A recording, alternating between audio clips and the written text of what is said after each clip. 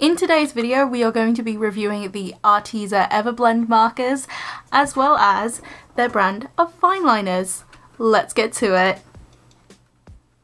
Hello guys, so this week Arteza was actually very kind and sent me the 60 pack of Everblend markers to try out, as well as the 102 Fineliner pen set, which is crazy. This video is not sponsored, but Arteza was kind enough to give me these for free, and they also gave me a discount link for you guys to use down in the description. So first of all, I have actually opened this. You can probably tell by the bend in this. So let's actually see this case. On the website, when I looked on the website about this case, it looks sturdy and it looked great. The only thing was, I was very skeptical when I first heard about these markers. So right off the bat, the first thing that really draws my eye is the sturdy case. Would I really be needing this case personally? No, but it is a very beautiful case. You know for a fact that all your markers will be very secure because it's got clips and Velcro, and the Velcro is pretty sturdy. So it has Velcro on the sides and it opens out like this. Do these come out? I assume so. Oh, that's quite the sturdy Velcro. Oh my god. Okay, one was already out. I say it's definitely easier to pull them out than to put them back in, which is a pain, especially if you're going places. But for the most part, this case seems really solid. I just kind of wish that each tray came out separately, because having this amount just right here and now is just, it's a lot. Like having a double row out at once would probably be better rather than 2 double rows, but okay. And okay, we have a spare row to put more markers in, whether that be Arteza or other brands, because I have a lot of other brands of markers in my collection.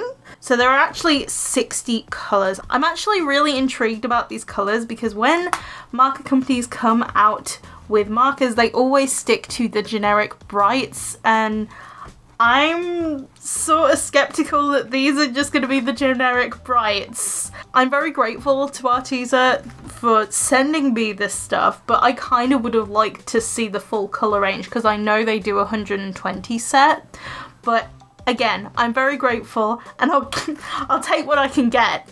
So with the markers, they look like this. They're very sleek. They are white and they are triangular barreled. Oop, I've got that the wrong way, but this is the rose red colour. So we have a bullet nib.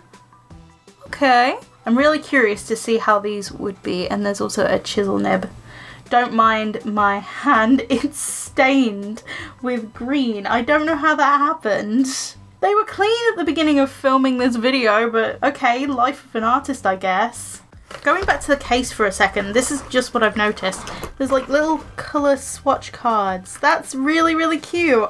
However, printed swatch cards and homemade swatch cards are two completely different things. It might look that way on the cap of the marker, but whether it will perform that way is a completely different matter. So this case also has a pouch at the back. I suppose this is where you can actually store the strap if it gets in the way, or like some paper of some sort, I don't know. Or maybe even the swatch cards that you can make yourself. Now I'm just going to show you the Fineliner pens. There's 102 pens in here. Like, what? I'm blown away by the amount of colours that one can get in these sets. Just, it's insane. Now I did actually do a quick little test with these just to see if they were like some Fineliners that I've got in my collection, and I think that the ones that they're most like are the Stedler Fineliners, like the Tri-Plus Fineliners. They kind of look like this. They are very similar to a Tri-Plus Fineliner, and each pen is a 0.4. And there are 3 trays. So we have like a brights, a pastels, and darks. I'm not entirely sure if you're actually seeing the exact true colour because my camera has a habit of blowing out colours. There are so many different colours. And even when you think the pens are the exact same colour, they're not. So I'm actually really intrigued to swatch all of these. Now that we've seen the stuff, let's actually get to the swatching. So first we're going to start by swatching the markers. They were very pretty and vibrant in colour.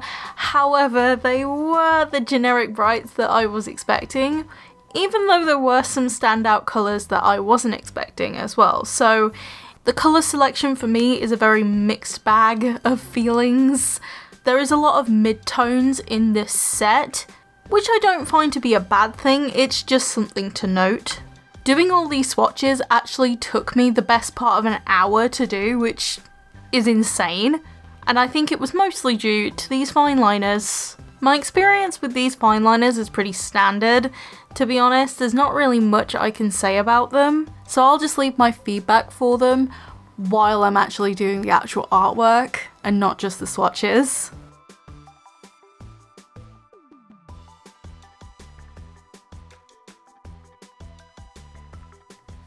So for this video, I actually did two separate pieces. I actually did the same image twice, but one is with the coloured lines and this is with the black.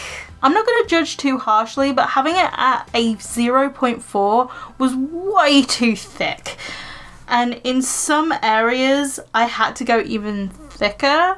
I'm actually no stranger to thick line work, but at the same time, especially areas like the nose and the eyes and the little lines that are all the details, I had to use my 0.05 Unipin fine liner, but the rest of it is all of the Arteza pen. I'm actually going to do these two in markers.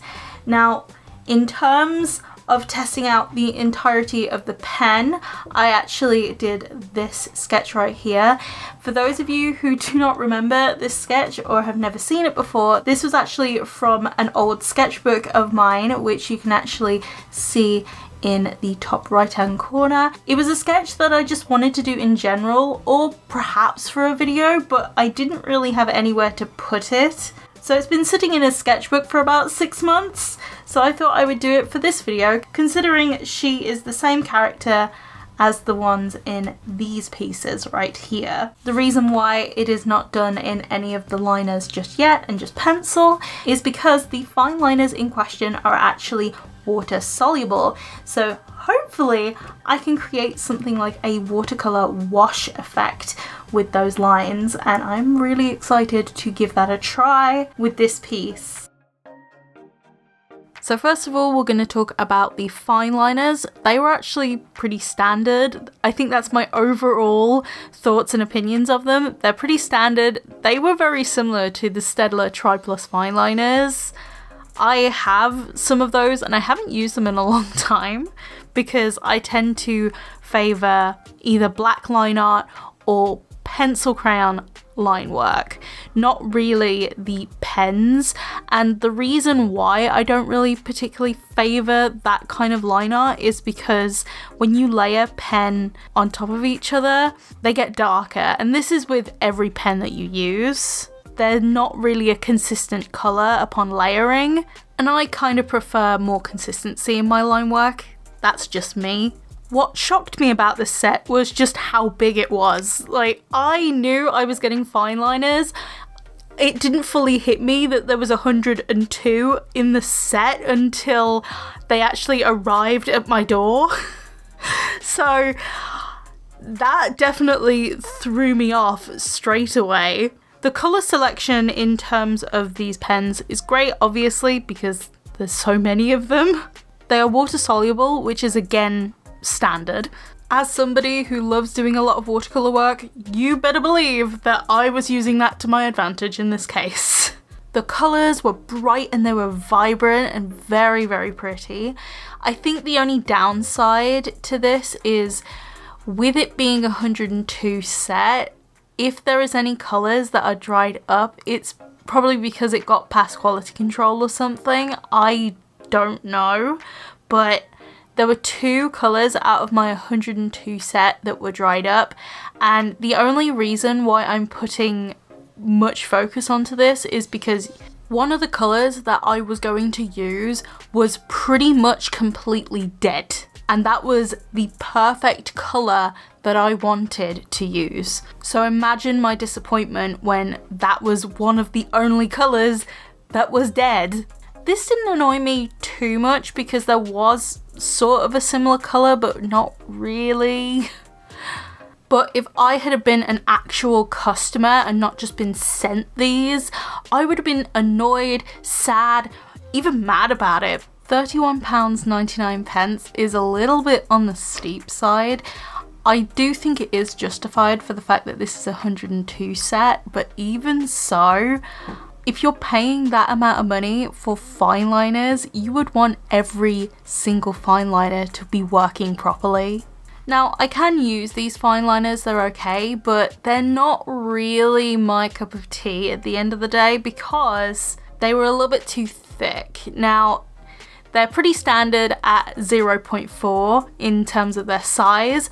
However, I tend to work 0.3 and under, so they were a little bit on the thick side for me, and I had to use a Unipin fine liner for some of the finer details in my pieces that I did for this video.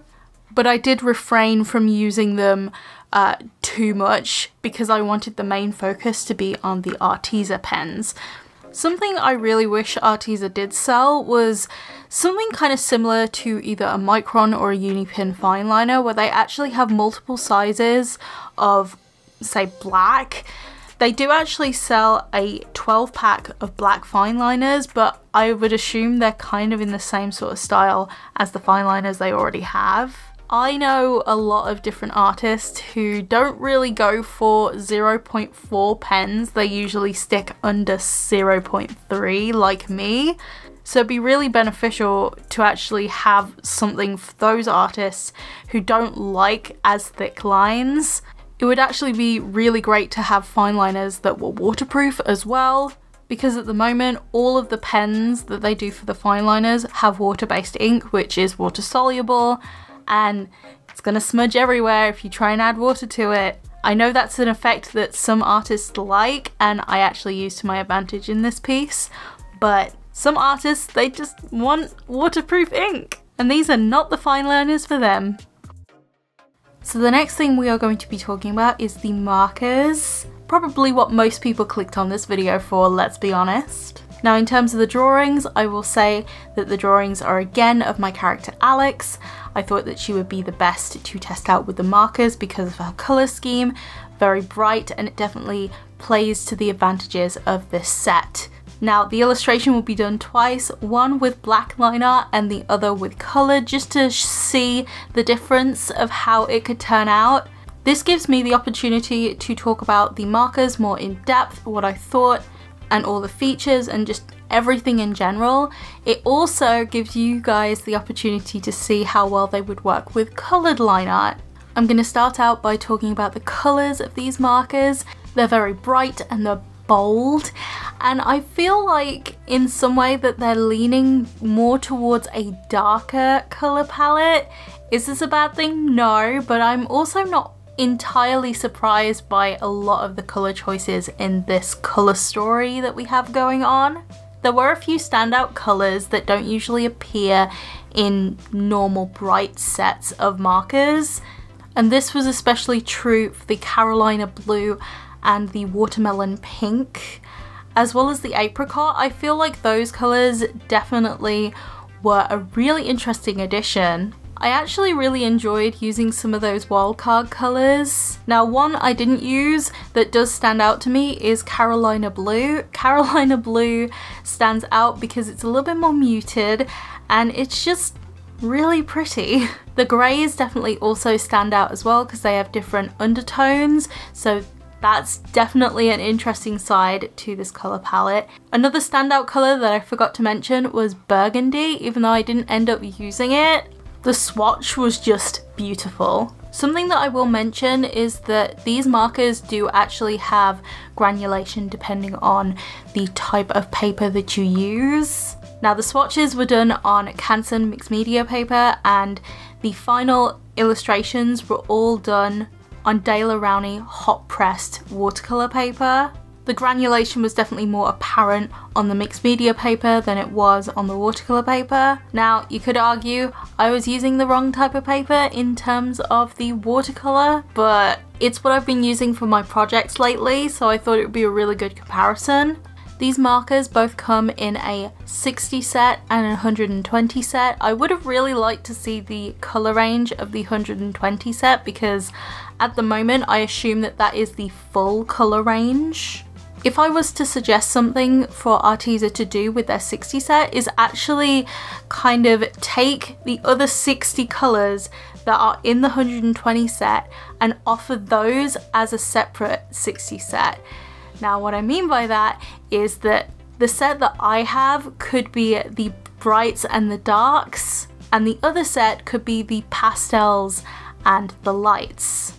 Kind of like a sort of system that Spectrum Noir has with their 24 sets, and they actually sell them as darks, lights, brights and pastels. Fun fact, my first ever big set of markers was actually the 24 lights set of Spectrum Noir bullet nib markers, and they were the old generation barrels. And before anybody says anything, they weren't even hexagonal barrels, they were like the cuboid kind of barrels.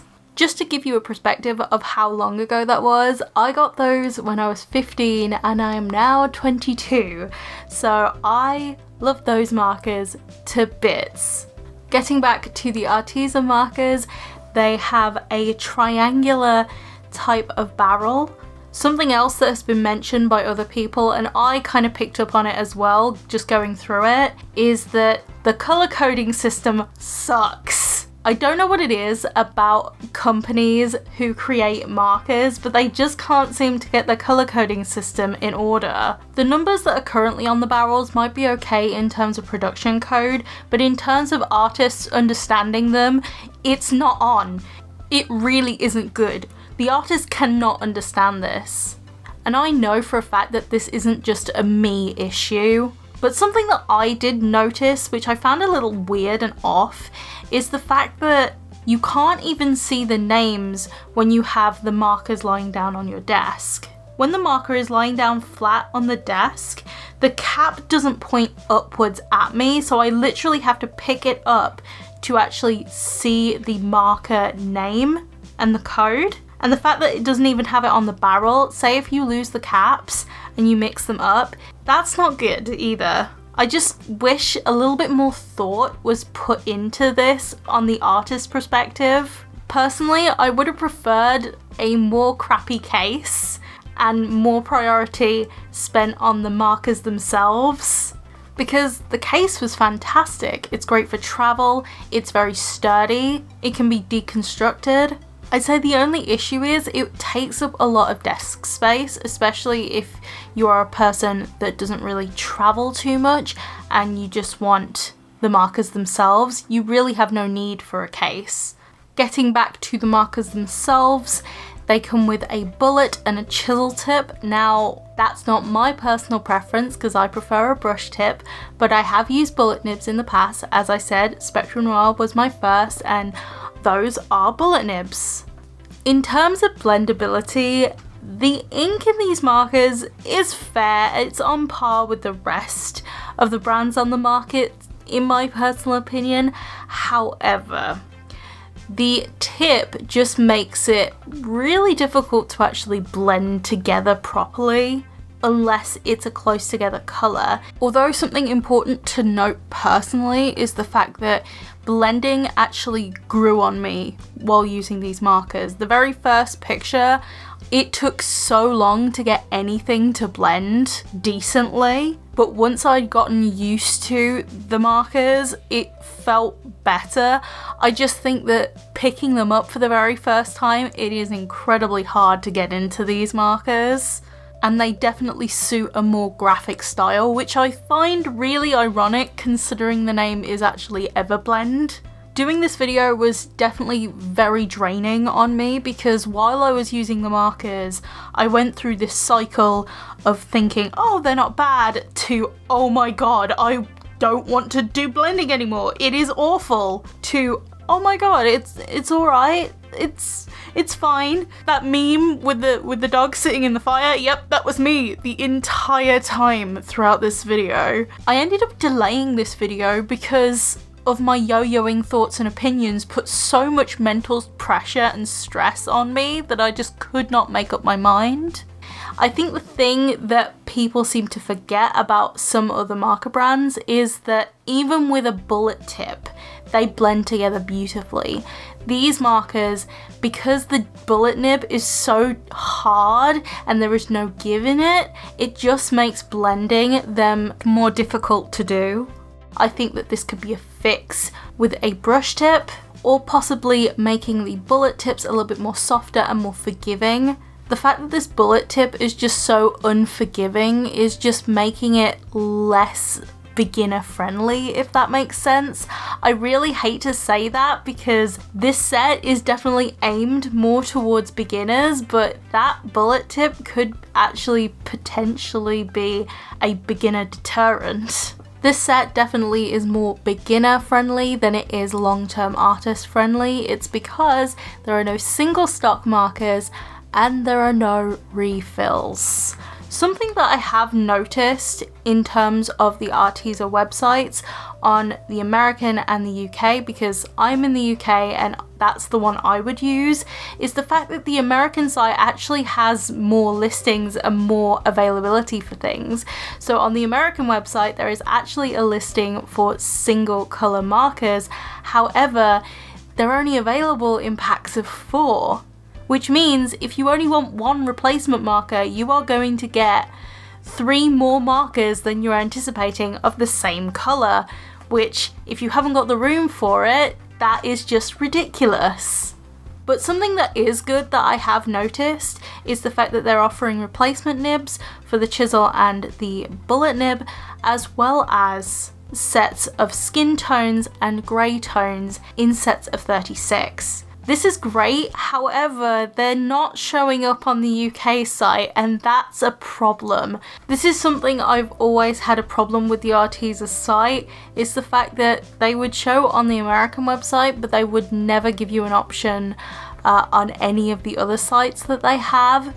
I feel like if you're going to release an item for the US site, you should at least have it available everywhere else first before you release it, because otherwise that's just really unfair. Fun fact, when I first found out about these markers, they were only available on the US site. They weren't available on the UK site at the time, so it just proves my point. It's not fair. And that possibly could be due to distribution rights or something or other like that. I'm not entirely sure how that would work, but it would be nice for actually the releases to be somewhat close together, or at least to be organised that way, because it just seems very unprofessional on their part. I can understand them only selling international paper sizes outside of the US, because they don't really stock the international paper sizes on the US site, but this is a completely different material with a completely different set of rules, and for markers, a lot of people like markers. I just think that they should be more inclusive on this front.